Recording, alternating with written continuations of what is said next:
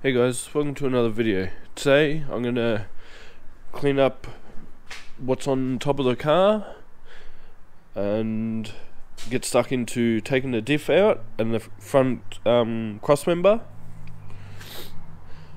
and hopefully get it onto the rotisserie.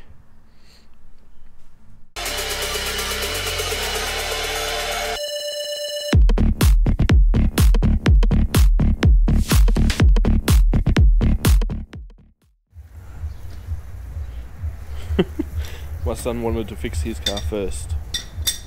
I'll let him do that and then I'll get back to mine.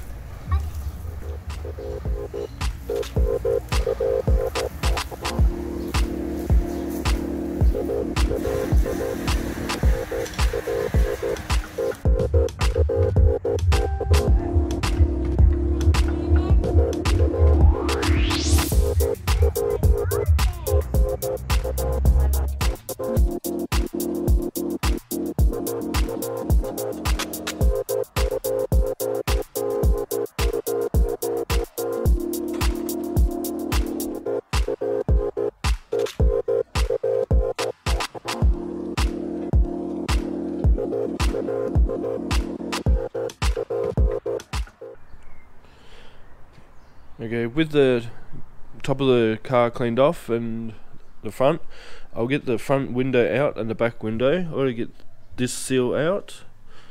I pull that out and then the rubber seal will come out. I'll push the window out at the same time and hopefully I can get it out without breaking the window.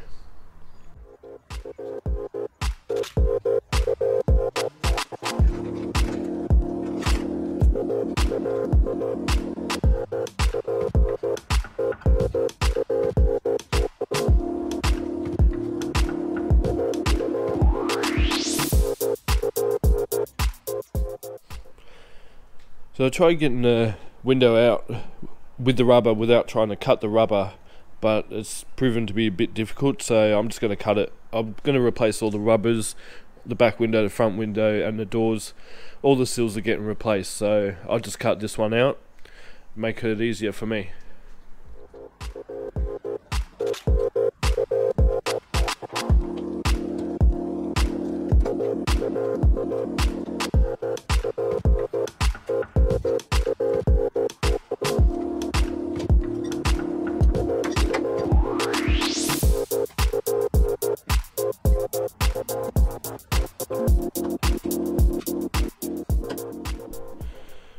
With both windows out, the front and back, without smashing them, I can move on to doing the diff. So we'll get that out now. Okay, I've got the car jacked up and on car stands, so I'll get this diff out. I won't record it because I don't want to bore you too much, so camera trick. And the diff is out. If anyone's wanting a diff, let me know, because I've got this one. Whoops, I just whipped my shirt. Shit.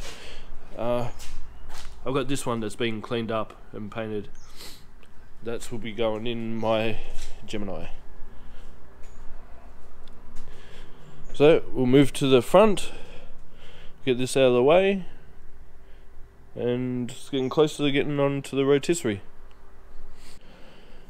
Okay, with the front suspension out and the cross member, the shell, well, it's just the shell now, there's nothing in it. So I'll get the rotisserie on it now and I'll show you guys how it bolts up. I've got a homemade rotisserie, so for anyone that's doing a Gemini that wants the measurements, I'll take it next time because I can't find my tape measure, and I'll make a video of it for you guys. So, but for now I'll go get the rotisserie, the front end, and show you guys how it bolts up. So I've got the front part here, on either side here and here. It bolts to the front of the car on these here.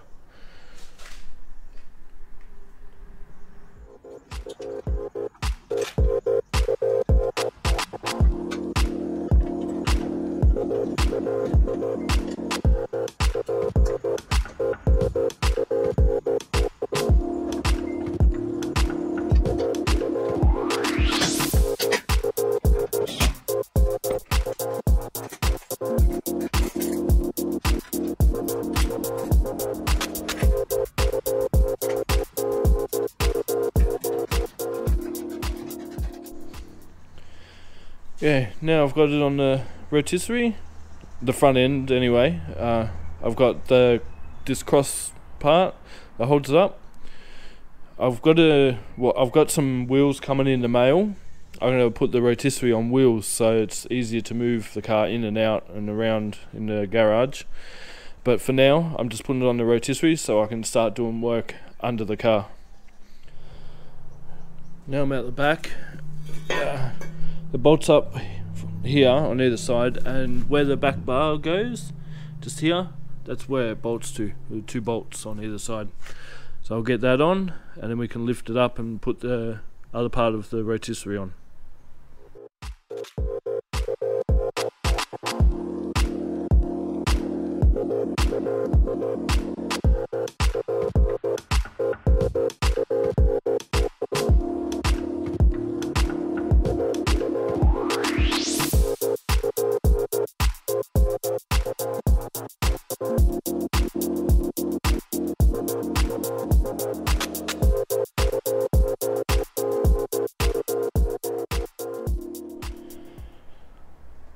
So that part's on.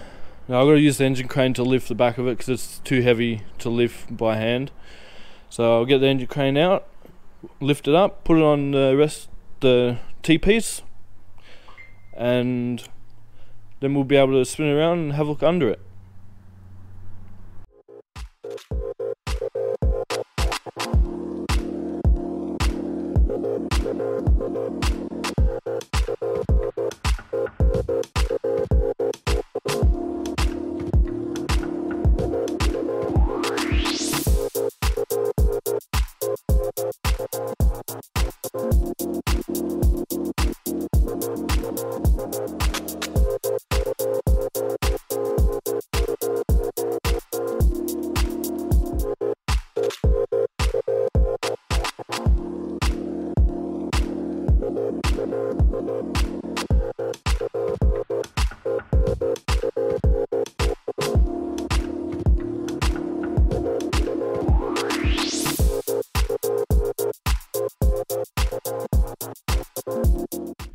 Okay, I've got it on the rotisserie now.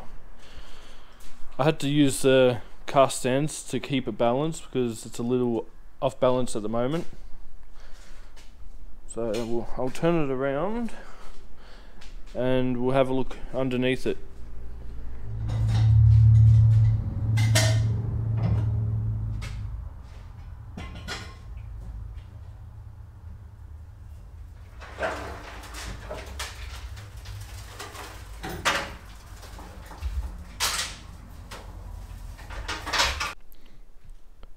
So I've got it turned over, and it looks pretty good under here. No rust, as well, apart from the other spots where I have said previously, like here. Oh, my camera's about to die. And down on that side there, but we'll soon tell when I've grinded it back, cleaned it all up with a wire wheel. I may even do some of that tomorrow